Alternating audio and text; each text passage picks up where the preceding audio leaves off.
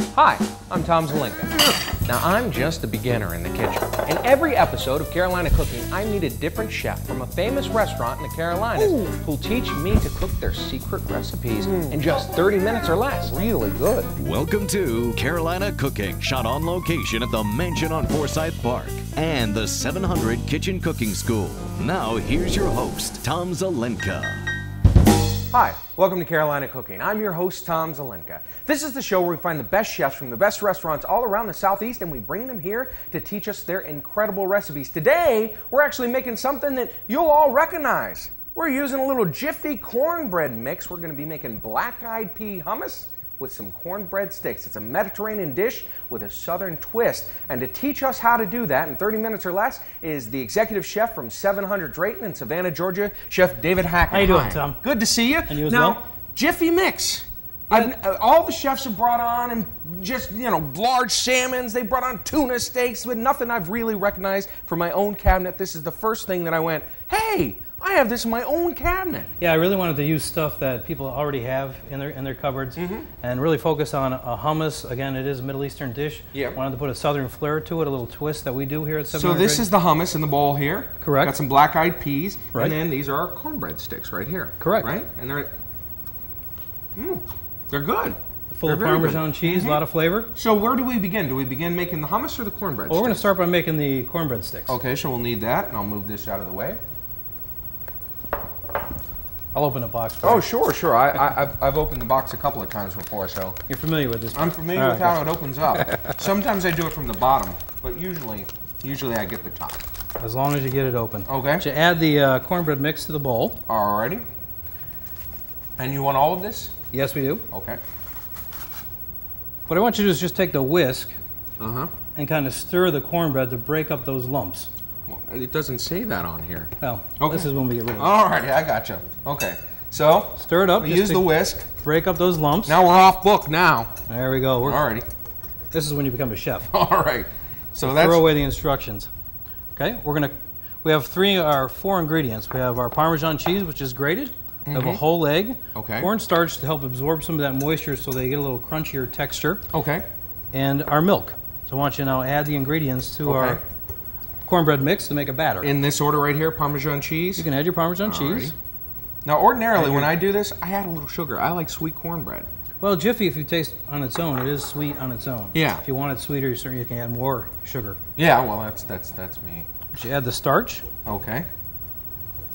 And the sugar thing, it doesn't say it on the package either. That's just me being a chef at my own home, just being crazy and stuff. Well, they're only guidelines. Recipes are guidelines Alrighty. for you to follow. You can create. If you want to add herbs to this, that'd be great. If you want to add, whatever your preference flavor is. you want. Sure. Gotcha. Let me drizzle in the milk here. All right. And is that just whole milk? Is that vitamin D? Sorry. It's I don't just wanna whole get milk. you dirty. Alrighty. And it will get nice and tasty. Thick. Nice and thick. Now it's starting to challenge me. That's okay. Fantastic. Alrighty. And so is that what we're going for? Just a nice stiff ball of dough? That's correct. That's all stuck up in the whisk there? Great. Bang it off a little bit. You might want to use your fingers. Oh, okay. Yeah, that's the consistency we want, because we want to pipe it out in a pastry bag, so we do want it a little dense, but we do want to work with it. Sorry. Does your wife let you do this at home? Well, no. This is why it's more fun, because I have a crew, and they come up afterwards and they clean up. And it's just a lot of fun. And they laugh. They're like, oh, what a mess you made, Tom. That's so funny, as they're sweeping up. And they give me these interesting looks. I don't know exactly what they mean. But Just on your eye there. You got cornbread all thank over you. I appreciate it. All right, I finally freed the last of the cornbread. Fantastic. Okay, we just won't use that part. We'll just keep that in there as a baby rattle. Good. And now this is a what? This is a disposable pastry bag. You can pick them up at any grocery store. Okay. Or a large Ziploc bag you can use Oh, a as well Ziploc would work. to cut Okay. the end up. Alrighty. What you want to do is you want to fold this down around your hand. Fold it Fold it down around Oh, your hand. gotcha. Open that thing up. You want to stick your hand in the center and kind of open the bag. Oh. There you go. And then, of course, we have If you a prefer. nice little hat. Yeah, and let's not forget to add our egg. Oh, yes, absolutely. You're getting ahead of yourself. here. Alrighty. I think on the box, actually, the egg is the first thing you add. I'm just going with what I remember from Just the box. stir. Alrighty. There you go. We're doing a little different. So there's a reason why we add the egg last? I like to add the egg last just to make sure it gets nice and incorporated. Scrape the sides down. I gotcha. All right. Oh, perfect. All right. Now it's easier to stir. There we go. Great. Okay, now we'll so add that's the the consistency we're going for right there? Correct. Kind of okay. You want it soft, but yet still a little bit pliable. All right, I'll hold the bag open. All right. And you'll spoon it in. Best thing to do is cup the bag with your hand. So hold your hand like that. Cup it. Okay, I gotcha. Got it? Alrighty. Okay. When we come back, we're going to be making our cornbread sticks with Carolina cooking begins. I can scrape the spatula.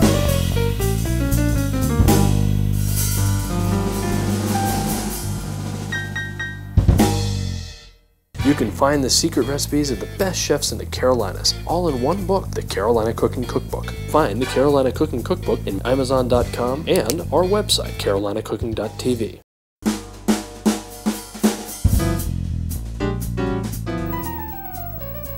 Welcome back to Carolina Cooking. I'm here with Chef Dave from 700 Drayton in Savannah, Georgia. And we have all our Jiffy mix in our pastry bag. That's and correct. how do we get this stuff off the side here? Well, let's close the bag up. Okay. Lay the bag flat on the edge of a table, kind of like on a straight edge. All right, here, I'm gonna move this for a second. All right. We're actually gonna hang it off. We're gonna place our hand on the edge, and we're gonna squeeze it. Oh. As you can see, it kind of pushes all that down. That's impressive. And then we're gonna crimp it. You're gonna hold it. Okay. And what I want you to do is kind of give it one twist, Just one? Okay. and then hold it upside down and kind of lightly throw it to the ground. lightly throw it to the Lightly throw ground. it to the ground. You gotta hold on to it. Oh, sorry, my mistake. Hold on to it and sling it towards the ground. Sling it towards the ground. We want to try and Oh, what are we doing? Are we trying to get this? we want to get all these air bubbles out of here so when we pipe our sticks. I gotcha. Stand back. All right. There you go. Okay, that's enough. Oh, okay, there you go. Okay. Good. Now you can see that a lot of the air bubbles have actually gone to the top because the air bubbles are here. Yep. So we are going to snip the tip of our bag. Okay. Now, depending on how big you want the sticks, of course, larger sticks. That's good. I think that's a good size right All right, there. so that's a good size. Okay. I want you to do, have you ever operated one of these before? I have not, no. Let me just show you one. Okay, sure, absolutely, yeah. Twist it really good. Uh-huh. Start. Use this as your guide. Okay. So you'll pipe. It's like a toothpaste. Yeah. See, there's no air bubbles. Mm-hmm. If there's a lot of air bubbles in there, when you go to take the sticks off, they'll crack on us. Okay. Okay? All right. So just lightly. Lightly, like a tube of toothpaste. Like a tube of toothpaste. Now I've tried to do write people's names on birthday cakes, and it hasn't turned out very well. No, you need more practice. Uh-huh. We can actually do maybe like a T or arrows and stuff like Oh, that. really? You can make funky shapes with this stuff, Okay. with the cornbread. Excellent. Is that a good stick? Yeah, we need about 30 more of those. All right. And how much time? Do we have all day? No, you might do a lot Okay. faster. All right. Whew. Go, boys. There you go. All right. You're getting it. A little messy here, but you're okay. It's okay. Not like that one, though. Oh, no. Well, they started off straight, and then they just went a little wonky. Here, we'll do one of these. Yeah, make a zigzag or are you making a T? I'm making a Z. Why a Z? That's my last name. Oh. I was always last in the class, you know, that sort of thing. There's a Z. We'll give you a shout out here to the restaurant. Are you gonna Make do a 700? Yeah, a 7. Uh-huh. Ooh. Okay, couple zigzag. That's Can not we how do it a circle? looks. Oh, can I go back and refill? I guess. We'll see how it comes out. Alrighty. You do want the people to eat this stuff. Oh, all right. Well, would you ever make a 700 for the, you know? I'd probably attach them together and do a 700 kind of small. Let me show you. Oh, sure. Yeah, go for it. We were going to do, of course, you want all these. So if I was going to make a 700, Uh-huh. I'd do that, and I'd probably attach I gotcha. the items together, or the cornbread together. So as it baked as one. Okay. And that became actually like a cookie. Or if people would go, why did he put zoo on my food? Let me straighten that out. All right, a couple more sticks here. And then we're going to bake this in a 400-degree oven for Okay. about 10 to 15 minutes until they turn a light golden brown. But before we do that, we're going to sprinkle it with grated Parmesan cheese. Oh. Is that enough sticks? You think we got enough here? I think we got plenty of punctuate sticks. one, right? This batch will make about 2 dozen sticks, Oh, okay. about approximately 3 inches in length. Okay. Okay? If they're straight, if they're like mine and all wiggly. Well, yeah, you probably get 2. Okay. So just sprinkle this with Yeah, Parmesan? kind of get it on there. Oh, okay. I gotcha. Don't be cheap. So you actually want the Parmesan on Right, the not dough, on the paper. We want not it on on paper. there. I Right, gotcha. correct. Okay. Always thinking about food costs, aren't you? Alrighty. How long? And these go for how long? About 10 to 15 minutes 10 in to a 400 degree oven. Okay. There's the 0. There's the other 0. There's your 700. All right. So Excellent. we're ready to put these in. We're ready. If you'll get the door for me, Sure. I'll throw these in here. Alrighty. There we go. And so while those are baking, we're going to start on the hummus? That's correct. Okay, fantastic. We'll start with our first ingredient, black-eyed peas. Okay, because it is a black-eyed pea hummus. That is correct. You can use dry. If you want to use dry, you got to make sure you soak them about 8 to 10 hours or even overnight. By soaking them in cold water, it'll help release some of that gas Okay. that's in the beans. Then you drain Before the it gets water. into you. Is that That's what you're correct. saying? I got you. Okay. I'm not going there. Okay. Once you do that, you drain off the liquid Uh-huh. and then put fresh water in there and salt and then bring that to a boil and until they're tender and then strain them and cool them. And this is what the ending product will look like. Or you could get a can Right. opener, Open crank them up. it, rinse Make them. sure you rinse them really good Okay. with cold water and drain them properly. Okay. So these go in here? Well, first we'll start with the black-eyed peas. Okay. And then we're going to add our tahini, which is a sesame paste. Tahini is right here. And then a fresh lemon juice, Uh-huh. 2 cloves of garlic, salt and pepper, extra virgin olive oil. We'll drizzle that in as we Okay. go, and some ice. And I'll explain the ice. Okay. So this is tahini, lemon, garlic. What is this again? This is white pepper Oh, okay. and kosher salt. So tahini goes in next? Yeah, have you ever tasted tahini before? No, I never Just have. Stick your finger in there. It's kind of like a sesame peanut butter. Uh-huh. Yeah, nice, huh? Yeah, it's a little bit stickier than peanut butter. And you'll add that. Make sure to scrape it out with a rubber spatula. Oh, okay. Food costs, remember? Yep, I understand. Wow, it is sticky. I don't know if I'd put it on bread. Some people like it on A bread. tahini jelly sandwich? Right? Anybody ever tried that? I think tahini and apricot jam would probably taste really good. Really? Yeah, I think you gotta put marshmallow fluff on it though. to Oh, make it okay. really, Alrighty, is that good? you better Could I scrape get it out more? a little bit better. Alrighty. It's not your first day. There we go. All right, now we're gonna work on the lemon. Uh-huh. As soon as you get that done. All right. Lemon? Okay, lemon. You want to roll the palm of your hand. Mm-hmm. What you want to do is really want to extract a lot of the juices that are in the lemon. Oh, okay. Okay. All right, it's so this really is just nice like and soft. kind of crushes it up inside? Correct. Okay. Produce all the juice, and you'll just cut that in half, and then we'll squeeze the juice inside the bowl. Juice in the bowl? Correct. You squeeze it up, right? Yeah, oh, good. I thought that was a seed. Is It it okay? is, but we'll just grind it up. Oh, good, good, good. Nobody will ever know. On this side, too? Yeah, if you're also conscious about seeds, you can also hold it in your hand, and the seeds will collect in your hand, and let your Oh. fingers be the strainer. It's another option there. Okay. Yep, there went another one. Hang on. All right, and what else goes in? We're going to add our fresh garlic cloves. Mm-hmm. Now, you don't have to chop them up. You can just leave them whole. Okay. Okay. Done. I'm going to place our lid, Okay. And, and we're going to just allow that to puree for a little bit okay. until a lot of the beans are crushed. Okay. And then we're going to drizzle in our extra virgin olive oil. So that would be now? That's correct. All right. And how much is this a cup? That's just less than a cup. Okay. And why extra virgin? Well, you're not cooking yet. Okay. So there's a lot of flavor in the extra virgin olive oil because it's the first press. Mm-hmm. If you were using extra virgin to cook with, it's really a waste of money because you're eliminating a lot of those flavors. Really? It's really a waste of money actually. Okay. So this is mainly for full flavor, extra virgin olive oil, the most predominant for the first Okay. press. Now you can see our hummus is actually coming to a nice paste. Yep. The trick to a good hummus is ice. Ice. Ice. Can I stop this for a second? Sure. So it's a paste here. I'm gonna try You to. might want to take the spatula show and just here. kind of scrape the side Oh, there that's good. I can to show that. get everything incorporated. Got ourselves a paste. And Now it's very thick. yep. I never knew the trick to a hummus until I was actually in the Middle East. They've added ice. Usually hummus is traditionally made with chickpeas, Mm-hmm. garbanzo beans. Okay. And one of their tricks was to add the ice to bring out, to actually cool the olive oil down, so it's almost like an emulsified product. Like when you Okay. make emulsified dressing, Yeah. you add olive oil, it incorporates with the vinegar. This actually cools the olive oil down. Start adding about 5 or 6 cubes to help bring the texture and the creaminess out. That's good. 6. Yep. Okay. And we'll just allow that to puree. And do we do salt and pepper? Yes, too? we do. Right now? You can do it now, and then we'll stop it once the ice cubes. 2 pinches. 2 pinches. And some pepper.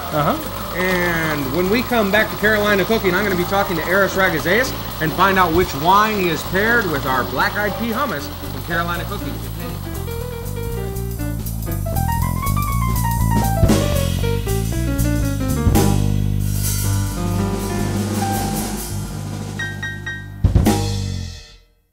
You can find the secret recipes of the best chefs in the Carolinas, all in one book, the Carolina Cooking Cookbook. Find the Carolina Cooking Cookbook in Amazon.com and our website, carolinacooking.tv. Welcome back to Carolina Cooking. I'm here with our wine and beer expert, Aris Ragazeas, and the wine cellar of the mansion on Forsyth Park. And Aris, we are doing a Mediterranean dish with a southern twist. We're making ourselves some hummus, black-eyed pea hummus, and we're also making these cornbread sticks, which are pretty tasty. Well, I've got what is essentially a southern twist on a West Coast style beer. Okay. This is a beer from the Sweetwater Brewing Company from Atlanta, Georgia. Okay. Made by 2 fellows who went to school in Colorado, decided that beer was more fun than books and wanted to go into the beer business. Well, I can vouch that beer is more fun than books. Yes. You know.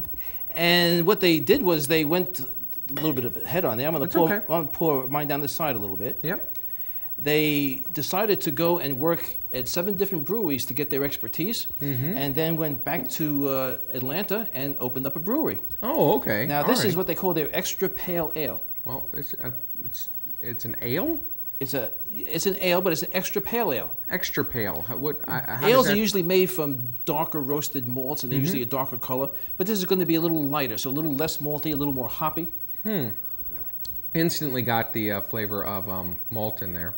It's deliciously malty, yeah. But it's got that nice cut from the hops to cut through it. It's going to be a great little wash down for that hummus. Yeah, so these guys are out of Atlanta. They went to Colorado and studied to learn how to, or that's where they were studying? Yes. And that's where they gave up the books? Well, there's a lot of good breweries in Colorado as well as Northern California. Okay. And that's where they worked and wanted to come back here and make a West Coast brew here on the East Coast. So honestly, seriously, you just found another excuse to get another beer in here, didn't you? I don't need any more excuses. Yeah, no, I know. You always try to get a beer snuck in here. Well, I've actually got to get back and get my sticks out of the oven. Okay. And I've actually learned how to make hummus. Little something that I think everybody needs to know.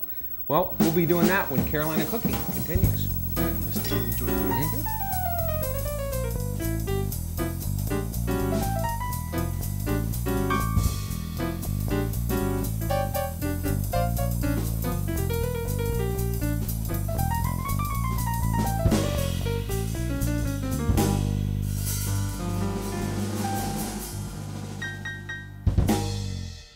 You can find the secret recipes of the best chefs in the Carolinas, all in one book, the Carolina Cooking Cookbook. Find the Carolina Cooking Cookbook in Amazon.com and our website, carolinacooking.tv.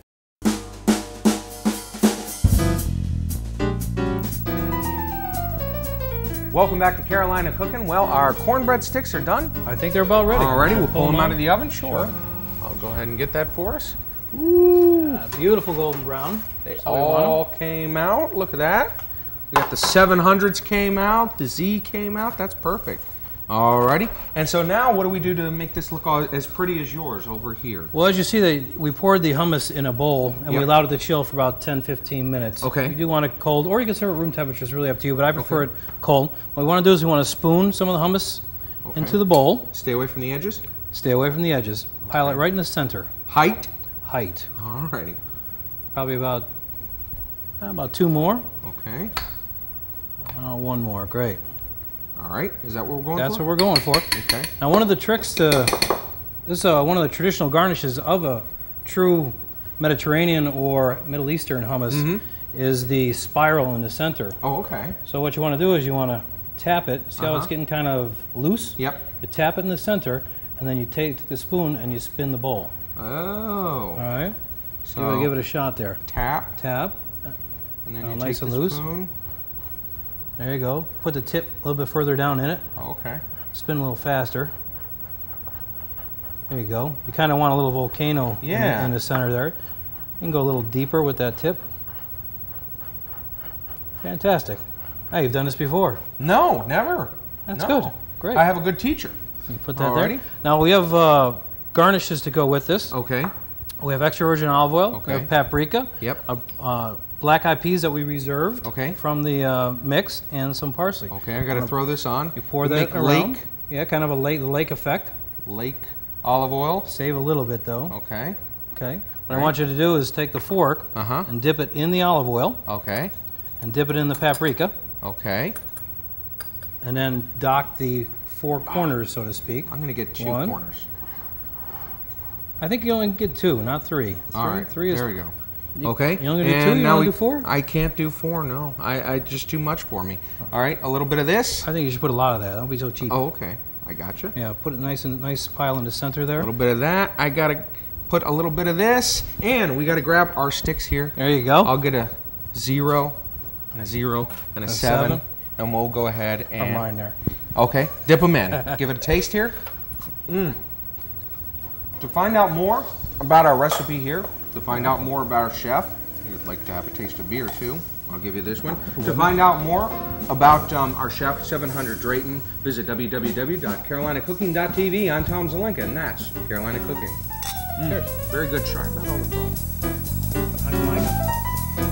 Mine? Go to carolinacooking.tv for the recipes featured on this show. Plus, on carolinacooking.tv, you'll find more information on the wines, chefs, and foods of Carolina Cooking. That's carolinacooking.tv. Carolina Cooking is filmed on location in 700 Kitchen Cooking School at the Mansion on Forsyth Park Hotel in Savannah, Georgia. For details on their hands-on cooking classes, call 888-711-5114 to book a class.